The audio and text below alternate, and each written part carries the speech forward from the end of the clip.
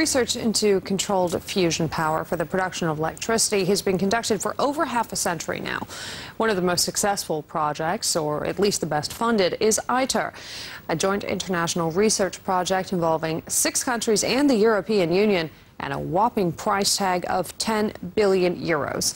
The plan is to construct a kind of miniature sun inside the lab. It's a controversial project, but the man-made fusion reactor might eventually solve energy problems for future generations.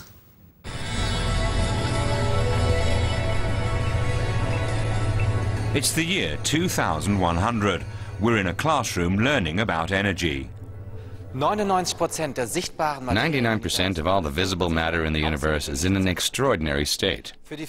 This condition long puzzled physicists, but researchers wanted to understand it. They wanted to find and exploit a nearly inexhaustible source of energy. They wanted to harness the cosmic energy of the stars and the power of the sun for use on Earth.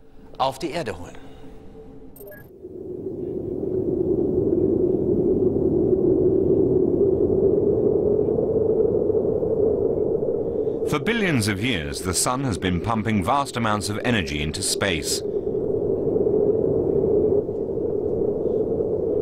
Atomic nuclei collide in the interior of a star. At the inconceivably high temperatures found there, hydrogen becomes helium.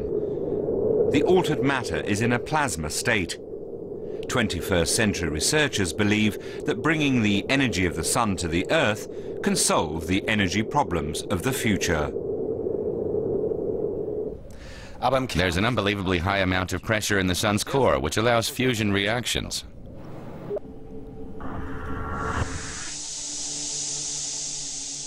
This pressure is not present on Earth. Scientists around the world are still struggling to solve the problem.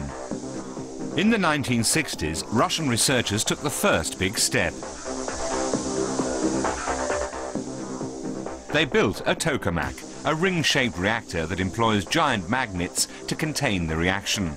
It was a groundbreaking idea, even though it was still light years away from a man-made sun.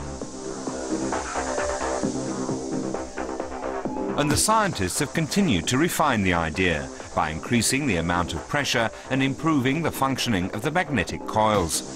These are extremely important because the plasma has to remain incredibly hot to produce energy. But the researchers haven't managed to get the interplay of factors quite right. Not yet, anyway. In the 1990s, a breakthrough seemed very close. Specialists in Britain got the individual components of the reactor working together better than any team had before, but they still didn't manage to produce plasma. Even so, the results were promising.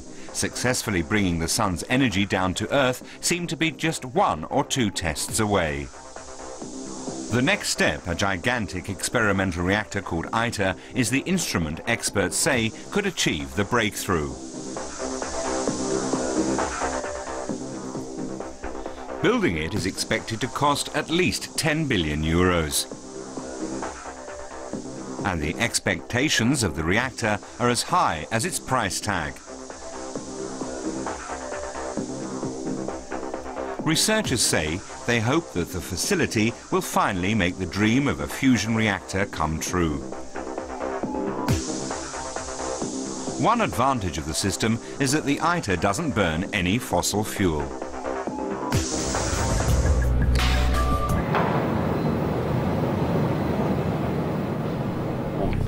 There's an almost unlimited supply on Earth of the raw materials required for fusion. And the energy in a single gram of the fuel is equivalent to that released by burning 11 tons of coal. When the hydrogen isotopes deuterium and tritium merge, it creates the nucleus of a helium atom and a neutron. And 80% of the fusion energy is contained in the neutrons. These have no charge and race right out of the cage that's been created by magnetic fields. But they're slowed down by a wall surrounding the reactor, heating it. That heat can be converted into electrical energy. A vision of the future that could soon become reality.